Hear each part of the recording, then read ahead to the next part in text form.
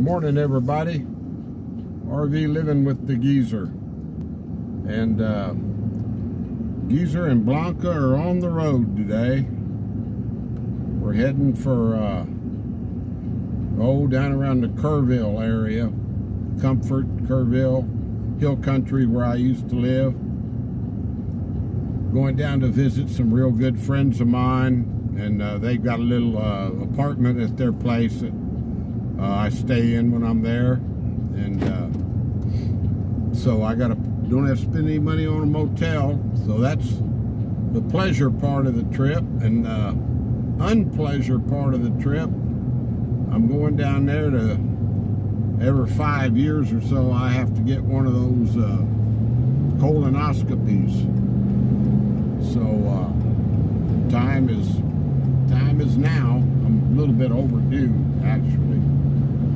So I got the phone in the holder. See how bumpy it is. We're on Interstate 10, and I mean to tell you guys, it's out here between Fort Stockton, Texas, and Ozona, Texas. It is 110 miles and without anything. We just pulled into that rest area, and they've got bathrooms there, and so we were both going to do our thing. Well, pull in there, and the bathrooms are closed today. So I guess we'll just adapt.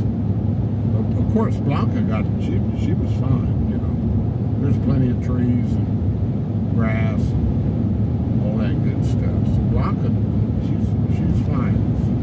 Old Geezer are going to have to figure out something here, because between here and the next town is like 87 miles. So, this IH-10 has got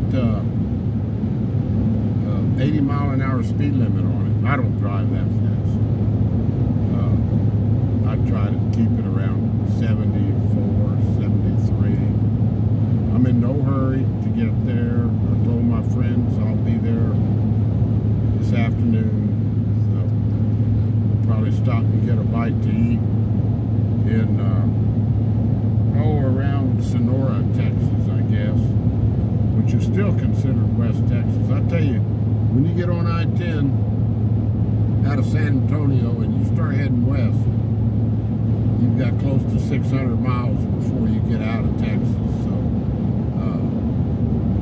So anything, I consider anything west of like Junction, which is east of Sonora, I consider that to be West Texas. Made this trip many, many, many times. Really good memories with my kids. We come out here in the summers to the Davis Mountain Park out there and camp. We made this trip I don't know how many times. And then when I got to be single again, my friends that I'm going to visit, they used to have a house, a second home in Alpine. And heck, I had my own room, my own bathroom there.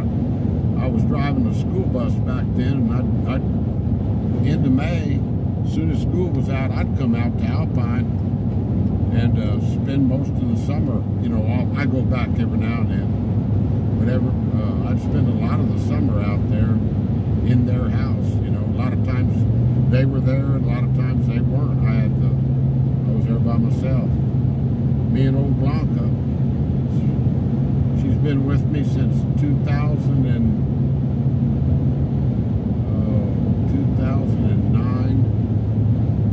something like that.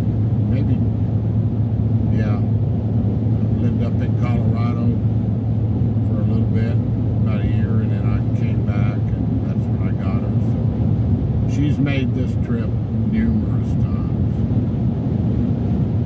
So anyway, like I say, just I don't know how much scenery y'all are going to see unless you like a lot of nothing. You know, if somebody's crowded up in the city, you probably like this. It's pretty wide open out here. Yep. And then I have an appointment tomorrow for a consultation, and then they schedule procedure. So depending on when that is, from Kerrville or Comfort, they live. My friends live in Comfort. If it's like into next week for the procedure, I'll just run up to Boyd and see the girls and my son and daughter-in-law up there.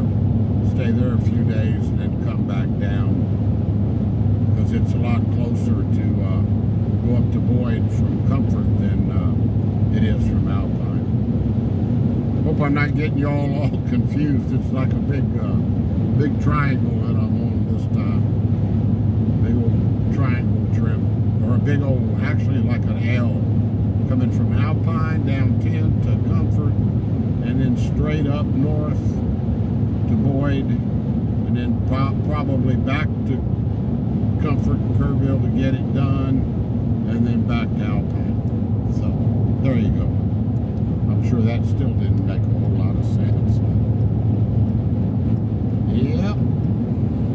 Let's see here. What else we got to say? Well, you'll be seeing some different sights anyway. And, yeah, we'll see how it goes. And I don't know, December hadn't been real good so far. Yesterday I had to go to my local doctor in Fort Davis, and I got one of them things like Rusty had. They cut it off and sent it in, so we'll see how that goes. And I've had them sent in before.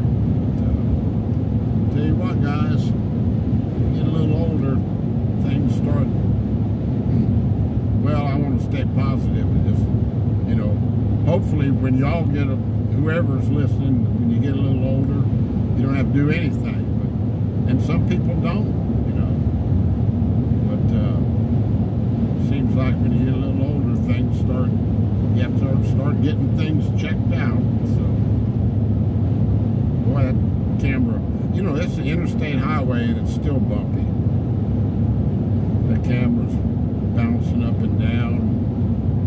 I hear people talk about image stabilization on, you know, getting the video on their computer, and they can make it, you know, where it's not shaky. Well, I don't have a computer, so this is my whole repertoire of equipment is this phone right here. Phone and, well, that dash mount thing. I finally got to work halfway. So.